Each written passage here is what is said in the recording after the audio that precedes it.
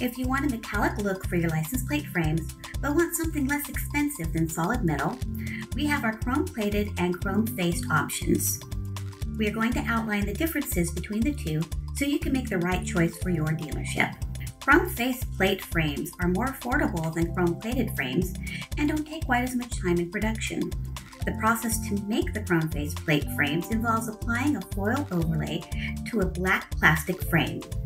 You can choose between a recessed panel with chrome-colored raised letters or recessed letters with a chrome-colored panel. Keep in mind that the color of the plastic frame is black, so if you choose recessed letters, the color of the letters will be black as well. One disadvantage of chrome-faced frames is that the finish isn't as bright as it would be as a chrome-plated frame. However, chrome-faced license plate frames still look very nice and may be the perfect choice if you are more limited with budget or production time. Chrome-plated license plate frames are dipped in chrome before any foil overlays are applied.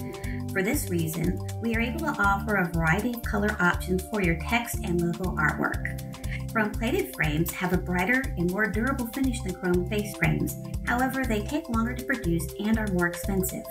Chrome-plated license plate frames are definitely worth the wait if you have the time and additional budget for production.